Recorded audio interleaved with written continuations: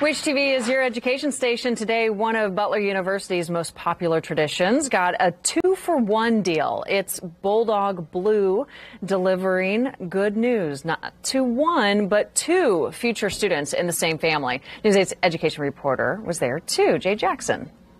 And it was two Ben Davis high school students who were excited when Blue the fourth here showed up to their front door.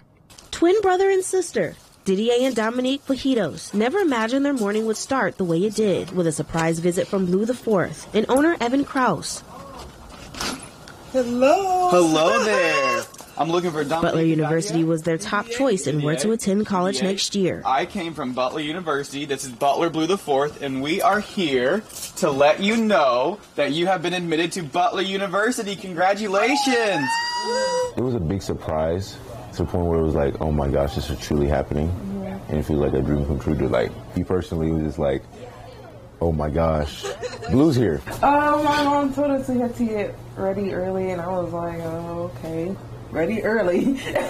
For us to see on their faces that they've been waiting for this for years, to find out that they've been accepted by Butler University and their dreams are coming true, to see that realization hit them when they see Blue open the door, it's really makes it all worth it for us. Didier wants to study pre-law and applied as a political science major. Dominique wants to study pre-med and applied as a biochemistry major. And they're happy they'll still get to go to school with each other. We prayed, and Butler was just the one for us, and now to know that we've been accepted it's given us so much validation. But since it's like my other half is like just across the way, it's like it feels like you can be whole wherever you at. The first round of admission decisions goes out tomorrow.